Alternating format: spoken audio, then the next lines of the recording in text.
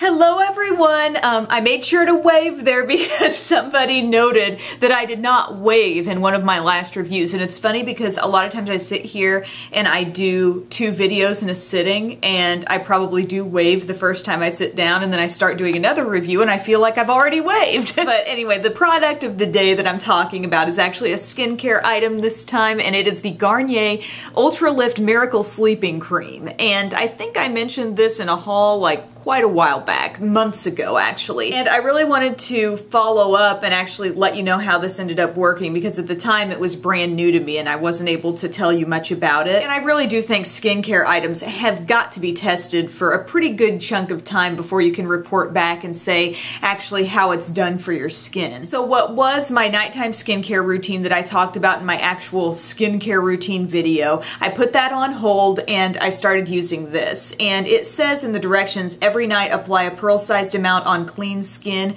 gently massage in an upward motion until fully absorbed. Now, I mean, if you wanted to put a serum underneath, you could, but I'm trying to get an idea of how this works just on its own, and they say to just put this cream on clean skin. So that's the manner in which I've been using this, and in terms of the claims of this product, it's an anti-aging plus anti-fatigue cream, this says. And you may have seen the commercials where it talks about, you know, you wake up, your skin just looks wonderful and more energized in the morning. And I can't really validate that claim in this video. When I'm waking up, I usually am tired. I look tired. Maybe this product is really delivering in some amazing way for other people, but there's nothing miraculous happening to my skin overnight wearing this. Maybe you can see in there, my cream is about half gone now. And you will notice when you open it up, it's got a strong scent that I feel I am accurately describing as a very strong mimosa. That's what it smells like.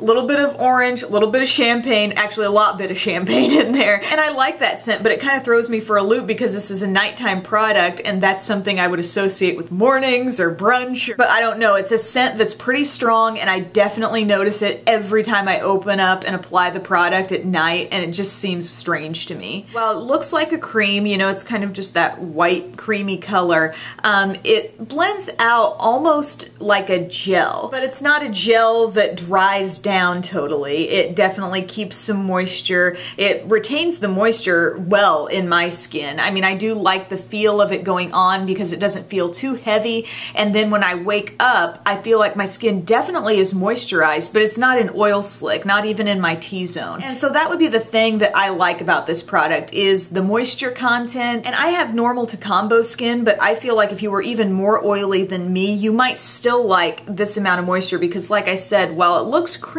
it still behaves a little bit more like a gel, but not the kind of gel that your skin's just going to immediately drink up. There's still some moisture there. But I will say over time that I've been using this, and I've been really paying attention to other products I've been using, you know, keeping my morning skincare routine the same, and this is something that I'm about to talk about that I've noticed even before I've gotten into using a lot of different sunscreens here lately, before it was pool season and stuff like that. Because, you know, when you're piling on sunscreen, which I really do on my face this time of year, that's another thing to consider, you know, how that's reacting with your skin. But even before all that, I felt like I noticed a little uneven texture with this, and that's a problem I don't normally have with my skin. Like little bitty bumps that aren't really zits, but just kind of causing that imperfect texture in your skin, you know? I felt like I noticed that cropping up as I used this more. But I never felt like my skin looked any more awakened or anti-fatigue, as they say. I feel like my pores are as visible as ever, if not more so.